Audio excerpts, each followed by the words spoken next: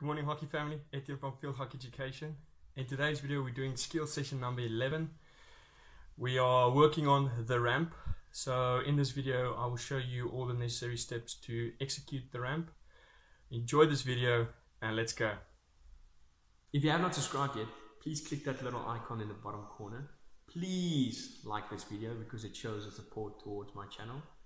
Thank you for all the support so far in this channel. I really do appreciate it. And enjoy the next video. So for today's skill session number 11, we're going to do the little ramp. So when you want to use this is when you're on full pace and you can't pop the ball over the player's stick. You just go over the ball and the ball just runs over your stick. It just ramps. You're basically using your stick as a little ramp. It goes over the player's stick and then you can go forward from there. It's a nice skill to have because you can deceive the defender really quickly, because he thinks you're going to do a normal pop and then you go over and it just pops over his stick. So enjoy it and let's go.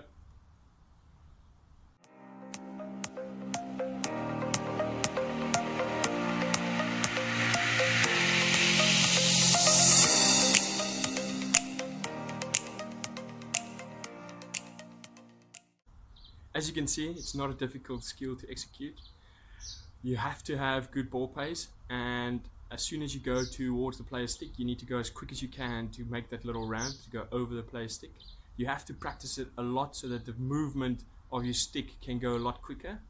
What I can also tell you is do not try and be upright when you have your stick in a 45 angle, because the ball's not going to go over the stick. So you need to try and get a little bit lower so that your stick is in a flat 45 angle, so it can just ramp over the player's stick.